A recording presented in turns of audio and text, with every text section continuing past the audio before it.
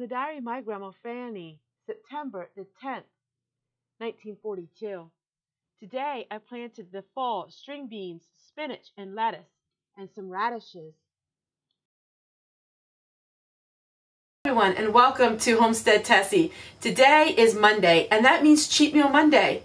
A subscriber last year gave me this recipe, and we're going to have tater tot casserole. Now, this is a real comfort food. It's really cheap and it's really easy to make. And I'm also going to add a little twist to it. First thing we're going to do is we're going to take 1 pound of ground beef and saute that with a little bit of onion. And when that's done, we're going to make sure we drain it really well. And then we're going to assemble our casserole. So, as you've seen, we have 1 pound of ground beef that's sauteed and drained. I'm going to go ahead and I'm going to tilt my camera down and show you what it looks like. 1 pound of ground beef that was sauteed with half of an onion. And we drained the fat off of it. To that, we're going to add 1 pint of our green beans, drained. We're going to stir it just like that. We're going to layer this on the bottom of our casserole dish that is greased.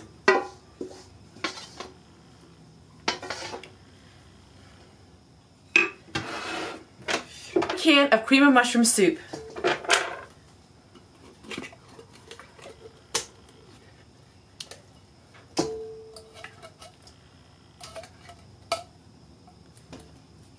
And we're going to add about a half of a can of milk. Now she said water, but I like it a little richer, so we're going to add milk. About a half of a can. I also like my soups a little thicker than what some do. So we're going to stir this up really well.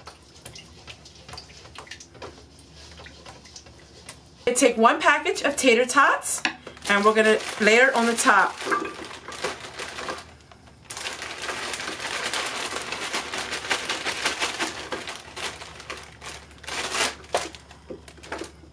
Now there's a burnt one. We're not going to use that one.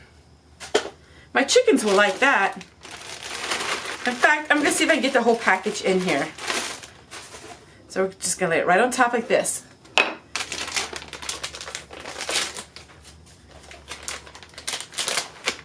And I'm going to add a little bit of cheddar cheese. Now we're going to go ahead and take our cream soup and we are going to pour it over the top.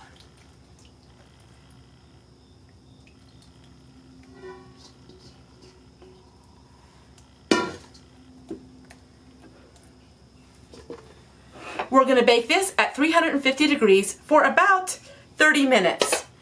When the tater tots are all golden brown, we'll take it out and put some more cheese on top and put it back in the oven for 5 minutes. I'll get back to you when it's all baked and we'll see how it tastes. Here you go, my friends, take a look. It looks really good. I put some more cheese on it and put it back in for 5 minutes. So let's give it a test and see how it tastes. I really like it adding the green beans to it. I think that made it really good. It gave a little more substance to it. That's what it looks like. Add just a little bit of my seasonings.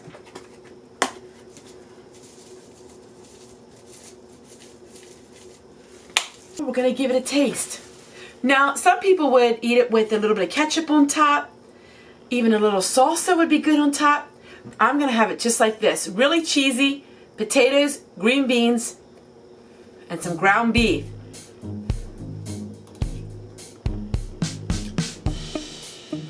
Wow, this is amazing. So, my friends, if you want to give this a try, put some of the green beans in it. Once again, the recipe is this. 1 pound of ground beef with 1/2 of an onion sauteed. Drain the ground beef and put it on the bottom of a casserole dish.